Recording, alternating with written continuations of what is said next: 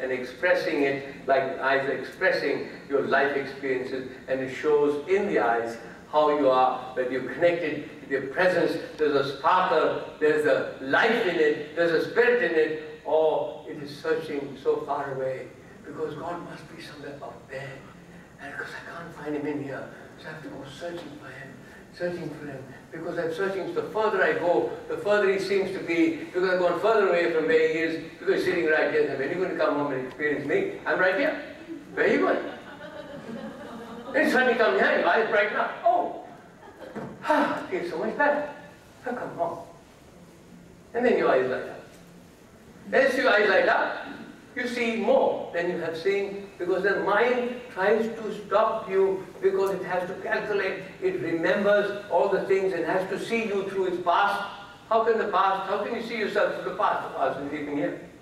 Oh, but I have to imagine what may happen if this didn't happen, because I remembered it happened. Now if it doesn't happen, what's going to happen? So your imagination comes in, and you've got 25 different things now, and you only have one thing, because the present is only the one thing. It doesn't have the things that are past and dead and gone. It doesn't have the possibilities that may happen. It only has you. So the more you have the presence of mind, the more you get used to and enjoy more of what the present is offering you, because you're there to receive it. But if your mind is absent, it gives it to you and you're elsewhere and you lost it. And it's gone. You can't pick it up again because it's already gone. So you learn your presence of your body. Be in your body. Feel it. So we look at the face, then we look at your whole body. 2 days, we examine everything, right from your toes, the structure of your bones, how you stand, how you walk, how you move, how you carry your whole body, every aspect of yourself, how you fleshed it out, had a good balance in your body, or you've created a fight pattern, or you have a flight pattern where I have no body, so I have no feelings, no issues, because I have nothing to feel with anyway, so I have no issues because it's a flight pattern, I don't want to know about it, so I leave my body. So, whatever it is, the fact is, the issues are still there, that's why you're running away, or the issues are still there, that's why you blocked it and covered it up. The moment you start dealing with it, thank you for coming and cleaning out these cupboards. Because you've been stuffing it up for so long, I've got so much housework, just because I don't want to face my house when I go out shopping, and that's why all the shopping centers are constantly full, because shopping for new things and I don't have to do the housework, because I'm so busy doing all the shopping. So we're always shopping out there, and every shopping center that we build is always full. The car parks are so difficult to get into, because everybody's out shopping. I said, my God, doesn't anyone do any work at home? Oh, they're too busy shopping. And that's what we're doing with ourselves. And the important thing is we're shopping outside, and it costs us so much. That it costs us so much that I really work even harder to pay for the shopping. And therefore I have no time to do my housework. So, why not just stay in this home and enjoy it and feel at home with yourself. It'll cost you much less because you're looking after your own self-maintenance. And then you have to do less work to maintain it. It will cost you less, and you enjoy that place which belongs to you. And then you can take it anywhere, and you're always at home. So I've been learning this a long time, to be at home with myself. So wherever country I go to, whether they're Japanese, Chinese, Hungarian, and I don't speak one word of their language, I can still read their face and read their body, because the face, emotions, body doesn't need culture, doesn't need language, doesn't need a country, doesn't need a color or creed. It's just our human being having an experience. So if you look at that experience, no matter what language you speak, your body will already tell you how you're experiencing you if you learn how to study that, and how each part of your body is speaking a language of which is universal in any country, because it's creation, because it's life, and it's our own individual. How wonderfully we create with our own creativity that's so unique that it's not can be written in a book. It can't be studied in a book. It has to be studied in the structure of how energy works. So we teach you how energy works in a very focused and disciplined way by looking every part of your body through structure and performance. Performance is per your form.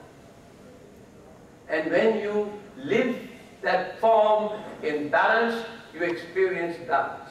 When you live that form in a relaxed way, you allow the energy to flow and you perform better. And as you perform better, you start to add new things to your life, and you see there are more possibilities than I thought.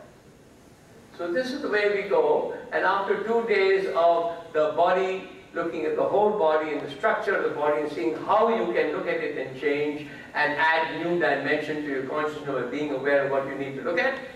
Then we look at the hands, because the hands are the expressor of your feelings. It has a mind of its own, it has feelings and many different ways of sending this energy of your body-mind through here, touching it with this little DVD players by feeling, sensing with the different feelings, different lengths of the body, different digits, different calculations, different depth and dimension that it feels.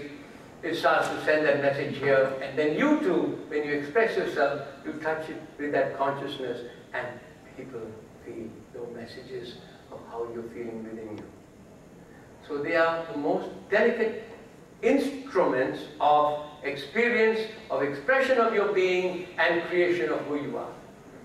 Then we look at the emotional anatomy. So you're allowed to take this course in doing the faces alone, or doing the body analysis alone, or doing the hands alone, depending on the capacity you have or the time you have to attend it. But then when you go into the emotional anatomy, you need to be able to have understood all 3 steps in the 3 modules to be able to get the idea of how the emotional anatomy works. And when you understand that, then we actually put you on the massage table and show you all the trigger points, where and how our different energy centers or chakras hold them, and by teaching you the trigger points, you learn to release that, because they are triggers that are sending from the chakra, sending messages out through muscle structure, resistance and tension, and we teach you how to release that.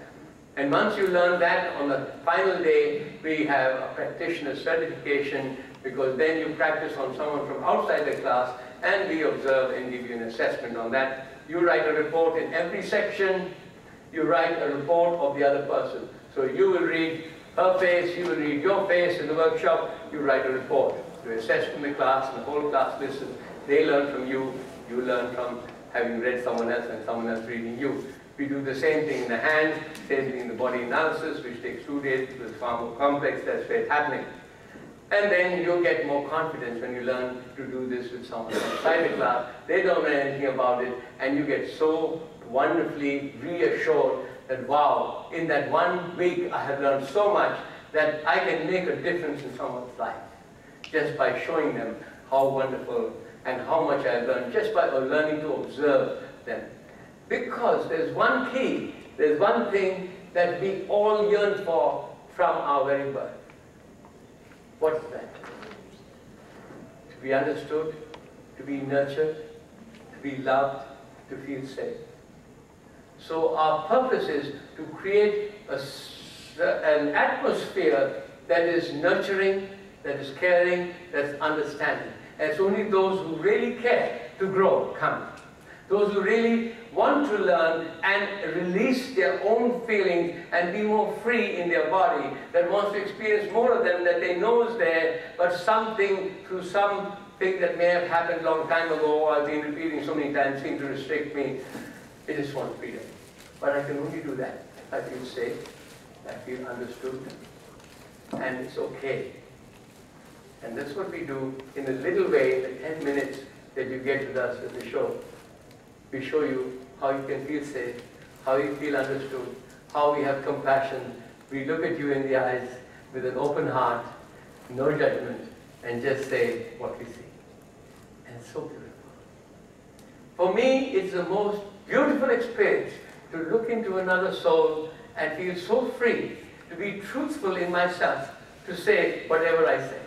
And whatever you accept or don't accept, that's okay, but I know I've been truthful in me, and honest, and given whatever I know. And when you trust yourself like that, your own joy in your life flows. And that person would have a reaction, because they know you've been sincere in yourself, because if you look eye to eye and never take your eyes off that person, they know how worthy they are. That for you can have 100% of my attention, because you're worth 100%.